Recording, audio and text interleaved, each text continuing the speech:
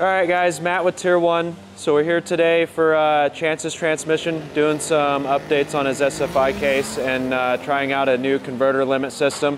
Converter limit system basically limits the torque converter from building too much pressure when it goes into lockup. And the reason we don't want that to happen is the converter can balloon. And if it balloons, it usually takes out the pump or it can damage the thrust bearing in the engine.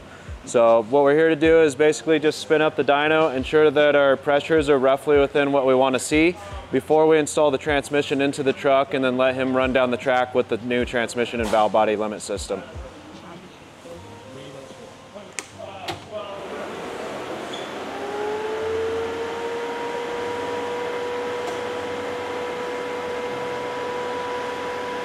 Can you hear me pretty well even with this running? Yeah. Okay. All right, so the first thing we're gonna do is check the oil level on the transmission. We're gonna spin up and put some RPM into it, and once we get that correct, then we're gonna go into our testing to make sure it works.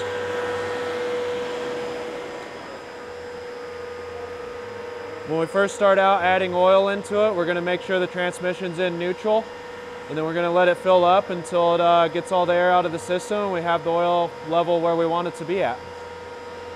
We should see some oil start to flow out of the fill tube hole, basically where we fill the transmission up from.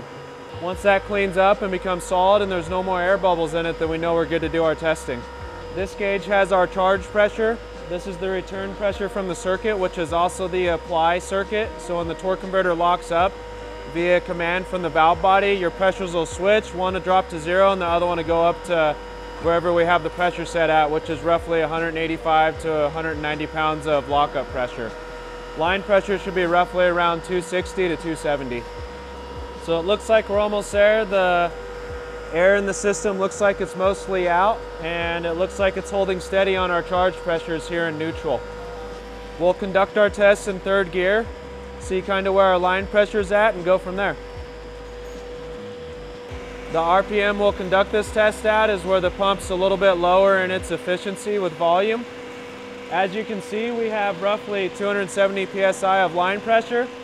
Our charge pressures are around 150 and 100, which keeps that piston balanced in there without applying when he goes to stall the converter or get the turbocharger up to where it needs to be at before he launches the truck.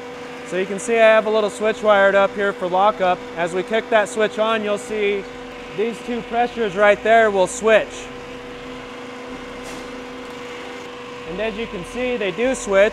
Our charge pressure drops down to 0 and our lockup pressure jumps up to roughly 185 or so, which will keep that converter from ballooning and damaging anything.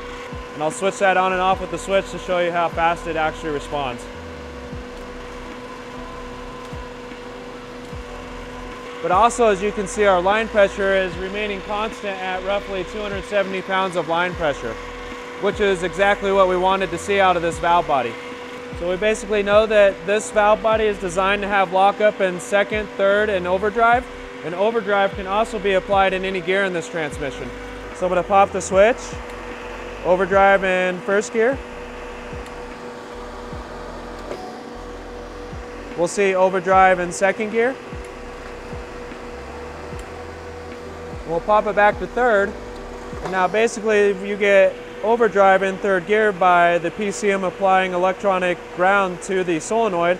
But here we obviously still have it in third the same way it would function in the truck. So you can use overdrive on any of our full manuals with the transmission you have built. We'll drop it down into first gear to test the trans brake now. And what you'll see is the output shafts will actually come to a complete stop, which is what you can use to bump the truck into the lights for whenever you're staging up the turbo to go ahead and make that launch. The last area that we're going to check on this is going to be the reverse circuit, because when you drive your line pressure super high in the forward ranges, you can have a condition where you hit an extreme amount of line pressure in reverse, and you don't want to do that because it can blow out seals or the side of the case or damage other internal components inside the transmission. So there we go, we're in reverse now.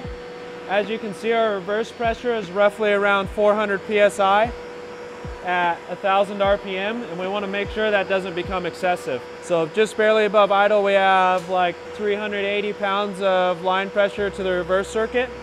And we're going to go ahead and rev this up on to roughly 2,000 RPM and see what it goes up to.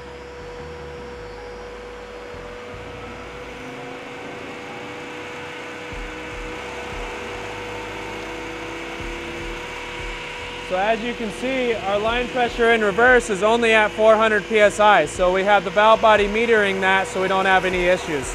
So this valve body tests out within the specifications that we're looking for, so we cause no damage to the main case of the transmission or the torque converter because we have excessive line pressure. We'll drop it back into neutral, go ahead and shut down the dyno, and then we'll drain the oil, and the next step will be to install this transmission in Chance's truck so we can go do some on-the-road testing.